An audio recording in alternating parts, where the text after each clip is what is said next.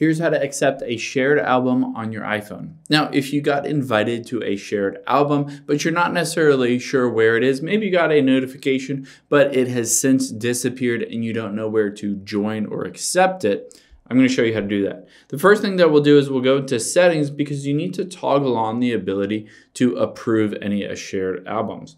So let's go down until we find photos. There it is under music.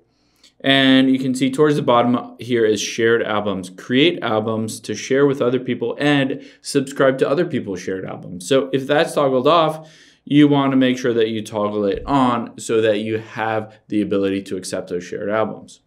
Now let's go out of here and we'll go into photos and we'll tap albums at the bottom right.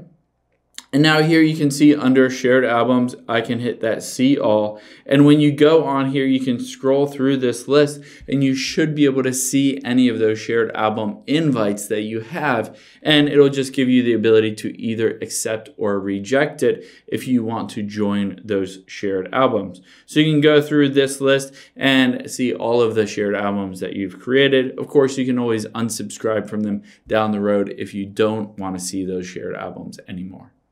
Hope this helps. If you have any questions on that, leave them in the comments down below, and I'll catch you on the next one.